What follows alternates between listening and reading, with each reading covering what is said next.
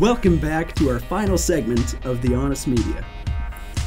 Now, we're going to close out with a story that gives me hope. Gives me hope for American-Russian relations so we can end this second Cold War that Hillary Clinton, Barack Obama have created. Yeah. Because you can't blame Bush for this one. Him and Putin were homies. Yeah.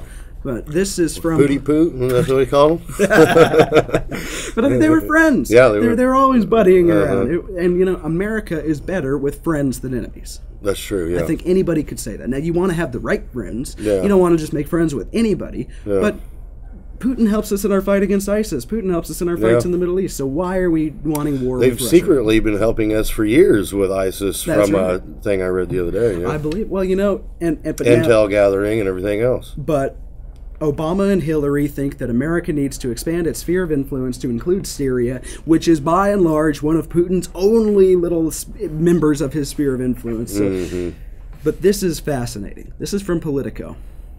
Why this Russian wants to give Donald Trump 100,000 rubles.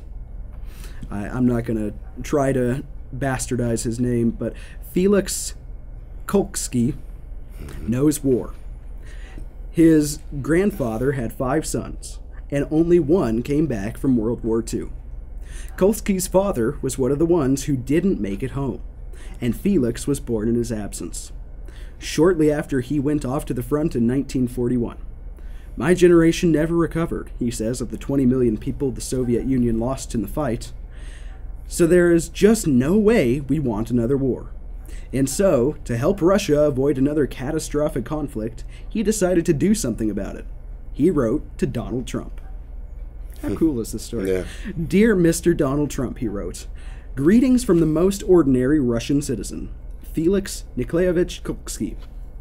From his home in his blighted industrial city on the Eastern Europe slope of the Ural Mountains, Kolsky says he has been following the U.S. presidential election and has concluded one thing. From the group of candidates for the presidency, you are the only one who inspires confidence, he wrote to Trump. When you followed your father's footsteps into the construction business, you were very successful.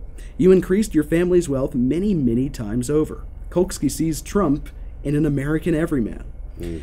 Your work in this field creates a convincing image. A laborer into whose reliable hands we can trust the fate of the American people and country.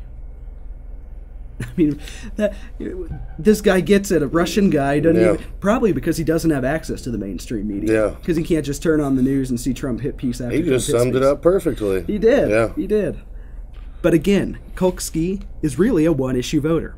Were he able to vote in the American elections at all? He doesn't want war with America.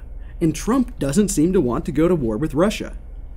You are the only candidate for president who doesn't use rhetoric about the military threat from Russia, Kolsky wrote.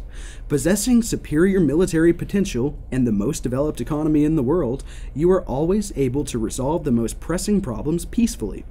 Your phrase from the March 22nd, 2016, it is much better to build relationships with all governments, but it's always better to get along with them.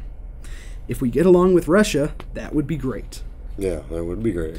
Well, and I don't know if you remember the GOP debates when you had Jeb, you had Carly, you had Kasich, you had Cruz, you had all of them saying no-fly zone over Syria. Yeah, they're trying to start war with Russia. They were daring them to fly in there.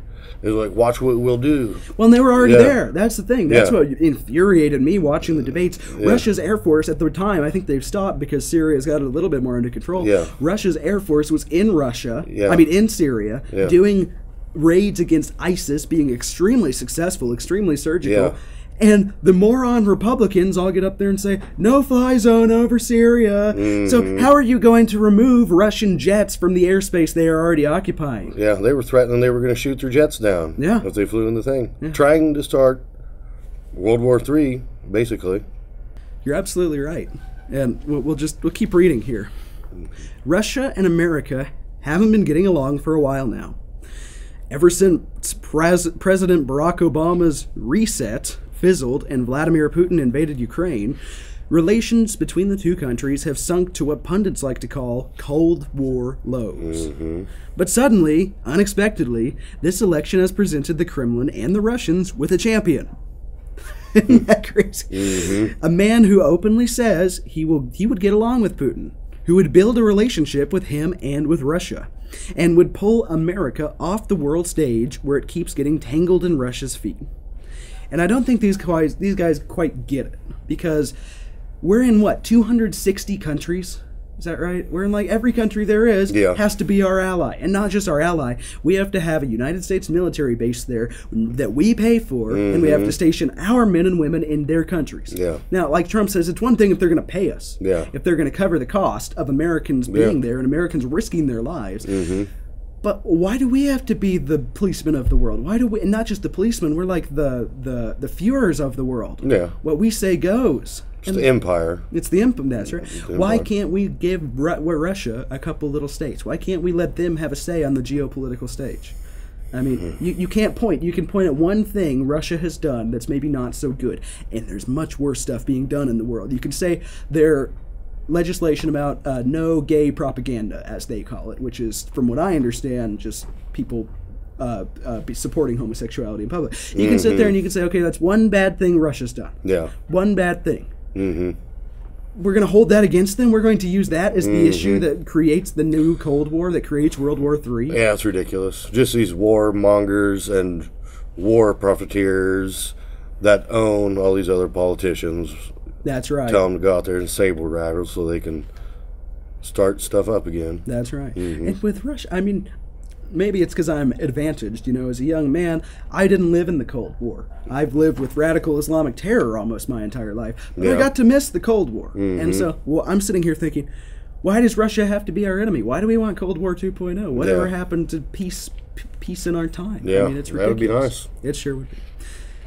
Trump's warm comments about Putin have horrified American foreign policy stalwarts, or as you call them, aptly, the saber rattlers, and become an issue on the campaign trail. Trump has praised Putin. Putin responded by calling him talented and colorful and brilliant. First of all, they're getting it backwards.